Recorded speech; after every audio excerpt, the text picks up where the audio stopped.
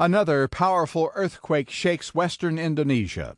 The U.S. Geological Survey says a 6.8 magnitude earthquake struck Thursday morning on Sumatra Island, about 180 miles from the epicenter of a more powerful earthquake.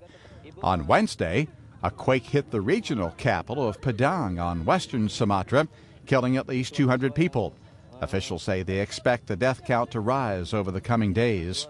Thousands are said to be trapped under collapsed buildings throughout the province.